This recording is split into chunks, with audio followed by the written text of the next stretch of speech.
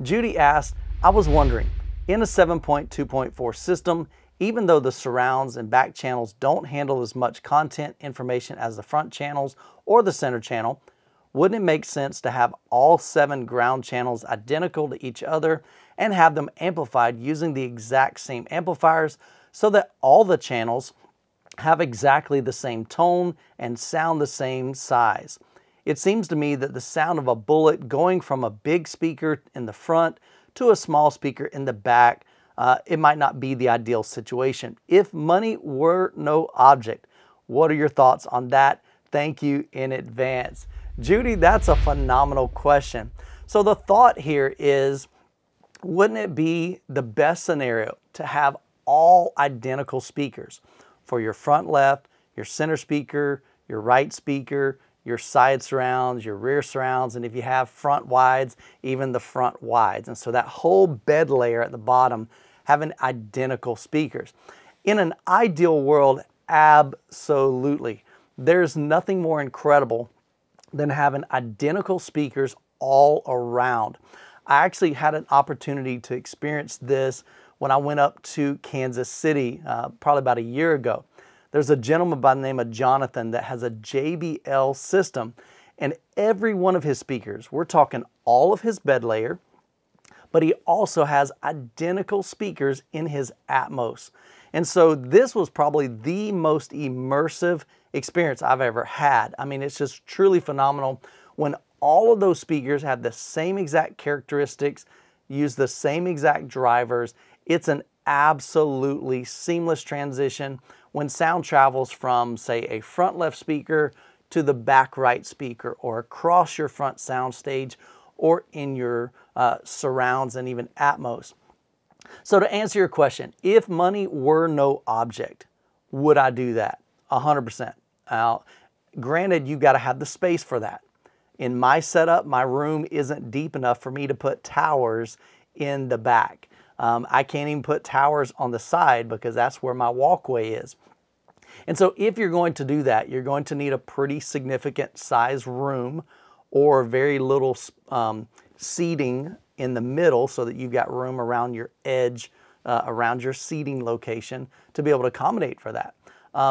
It is a lot more expensive to do that. And so in all practicality, you know, is it detrimental? Let's just ask that question. Is it detrimental not to have identical speakers on the bed layer? And so my answer to that question is absolutely not. I've experienced a ton of home theaters, and the vast majority of them do have smaller surrounds, smaller back surrounds, smaller Atmos than their front LCR, their front left, center, and right speaker. And it sounds absolutely phenomenal. And so again, going back to your question, if you have the funds, if you have the space, by all means, go ahead and go for it. Some people are going to look at you and say, man, that's just overkill. You really don't need it. Is that true? Probably so. But if you've got the money to put 9 towers in your system or 7 towers in your system, you're probably not worried about overkill. You just want the best sound possible. And absolutely, I say go for it. But it's just not practical for the vast majority of home theater enthusiasts. And so the other part of your question is, wouldn't it be best to have the same identical amplifiers?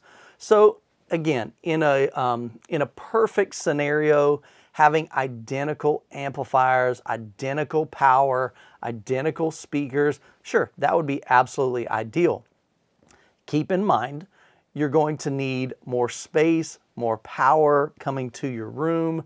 If you've got, you know, multiple amplifiers that are, say, 200 watts a channel or 300 watts a channel or 100 watts a channel and so forth. So you're going to possibly need a rack, and you're going to be able to have to stack all of those amplifiers. So again, that's perfect world scenario, okay? That is the ideal situation. Yes, I think having identical speakers, identical amplification, yeah, that's a great thing. Nothing wrong with that. But again, I want to just kind of share, is that detrimental to a system if you don't have that? And I say absolutely not.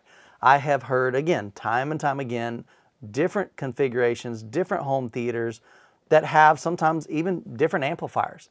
and I never once listened to their system and went, man, I can tell that they're not using identical power for the fronts and the rears, because your AVR and your processor is going to level match that inside your processor or your AVR. And so it doesn't, for the most part, doesn't matter the amplification being sent to your speakers, okay? It's going to balance it internally in your AVR. So your brain isn't going to know, oh wow, those really need more power, okay? And so, and the other thing is having even different amplifiers. Sometimes you can't afford to buy brand new, and so maybe you buy used amplifiers, and somebody will find a good deal on, say, a 4-channel amplifier, and then later on they find a 5-channel amplifier or a 2-channel amplifier, and maybe they're even different brands, okay? I truly believe the vast majority on this planet, if we were to do a blind A/B comparison, we're going to do that at an event I'm heading to and that I'm hosting, me and myself and Ryan, called M-Wave, the Midwest AV Experience, just next week. And so we're going to be doing some blind comparisons. We're going to let people hear 2 amplifiers, okay? Can they hear a difference between maybe a Class D and a Class AB if they don't know what they're listening to? You know, so I'm curious to see what that's going to unfold and what that's going to present. But I think for the vast majority of people, you wouldn't be able to tell. So again, ideal world, yes, absolutely, go for it. Identical power, identical amplifiers. But again, in my own setup, I have a single amplifier powering all 11 speakers. But that single amplifier has different levels of amplification. My front 3 speakers are getting 200 watts per channel. 200 watts to my left, 200 watts to my center, 200 watts to my right. But my side surrounds, my back surrounds, and my 4 Atmos speakers, those are all receiving 100 watts. And so your brain is thinking, well, Michael, you're getting less power back there, less power up there. Your brain surely has to know that they don't have enough power, right? No, again, internally, my processor, the AV, the Marantz AV7706, it goes in and it checks the levels of the fronts, it checks the levels of the sides and the Atmos, and it's going to level match those and balance those. So when I'm listening to a system, it's completely balanced. The rears are just as loud as the fronts, the heights are just as loud as the surrounds, and so it's a very immersive experience. And so I think it's a great question. Is it ideal? Absolutely. In a perfect world, in an unlimited budget, if you've got plenty of extra cash flow and you want to do that, absolutely. Is it overkill and necessary? I wouldn't say it's overkill, but it's definitely not necessary to get a great home theater experience. I think you can definitely have smaller speakers for your sides and surrounds and even your Atmos versus your larger tower speakers maybe for your fronts, and still get an incredible experience. And likewise, I think you can absolutely get an incredible experience even if your amplification isn't the same power and sometimes even the same brand. Well, if you enjoyed this type of video, make sure you like and subscribe, because I'm answering your questions as well as sharing product reviews for home theater and home theater tours. If you got a question, leave it down in the comments below. And as always, you guys be blessed, and we will catch you in the next video.